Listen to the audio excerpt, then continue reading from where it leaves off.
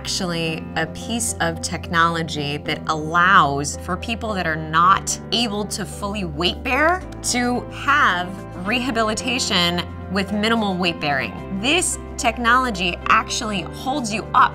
You can bear more and more weight as you go along. But getting up and about and being able to do gait training in that fashion, the rehab process is just really enhanced. It's getting people in sooner that they wouldn't be able to at all. The ZeroG allows us to get patients up walking, test their balance, have them do stairs while eliminating the fear factor associated with those tests. It is a cornerpiece to our rehab program, and we've already seen tremendous success for people who are put into the harness and are able to ambulate in ways they couldn't ambulate before. The clinicians love it. They're giving people direction, and they're taking direction. And actually, our rehab population is mostly the ones using this. They really love the technology too. They've never seen anything like it. It allows them to be able to go home faster, which is the goal.